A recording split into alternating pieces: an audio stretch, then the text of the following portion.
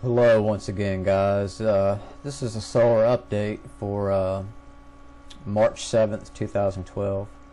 I made a video last night after sunspot 1429 emitted a X 5.4 flare, and it came off the eastern limb of the sun, so we weren't too concerned at the moment. But on the cygnet streamer last night, it wasn't even showing up. Now we looked at some. If you look at my video from last night, you can see on stereo B that the X 5.4 was a pretty magnificent eruption, and I didn't think it would be Earth directed, but I'm a little bit more concerned when I look at the cygnet streamer this morning. There's your X 5.4. I've been watching solar data for quite a while now, and the density down here and velocity, I've never seen it up into the white and the gray areas, and some places are even black. Look at the size of this. Even though it came off the eastern limb, you know, I don't have a PhD in solar physics, but here's Earth. This is the top view. Look at this solar flare. Here's from the side. That looks pretty Earth directed to me. In fact, it looks like we're right in the bullseye. Over here on the right here, this is looking down the barrel from the sun, looking towards the Earth on the solar plane, looking from the side. In all three views, that looks almost center. Well, not quite centered.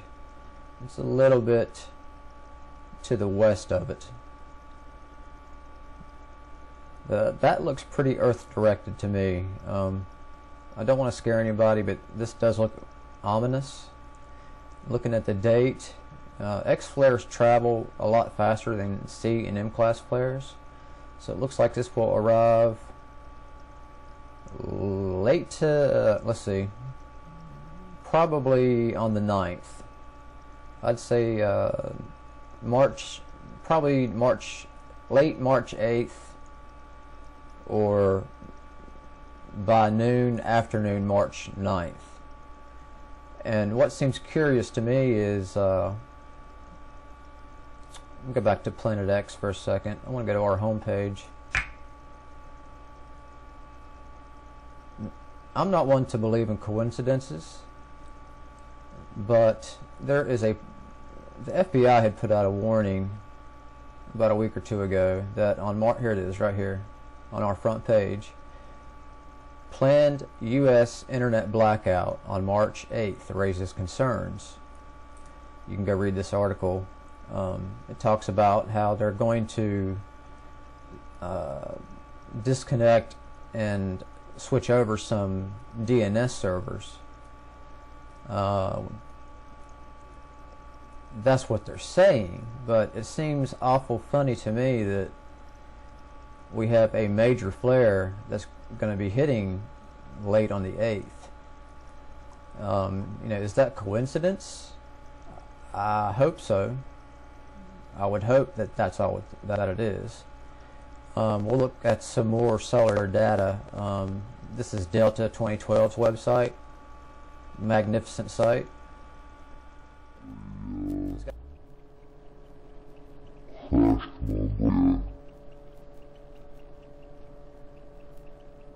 EarthSpaceMonitor.com.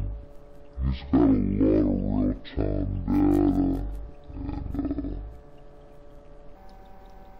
so the site may take a little while to load.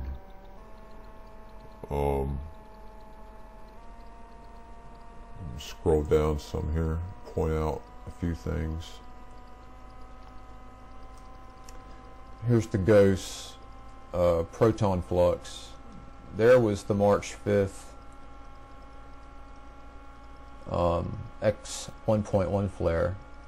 There was the 5.4 X flare last night, and the event lasted a while. It kind of tapered off, and then that's where we are now. Scroll down a little bit because I want you to see the X-ray absorption chart that he has posted up here. Be patient with me. There we go. Our magnetosphere is taking quite a beating, as you can see by the saturation right here, especially at the poles. The poles absorb most of the radiation, the proton density that's coming in, and then it distributes it down to the lower latitudes. As you can see, the poles are absorbing all that they can right now, and it's starting to light up the lower down along the lower latitudes. So just wanted to give you guys an update, and we'll be keeping an eye on this storm over the next 24 to 36 hours, and let's hope that Sunspot AR 1429 does not produce another X flare, because it will be Earth directed within the next 24 hours. Thanks for watching, and subscribe.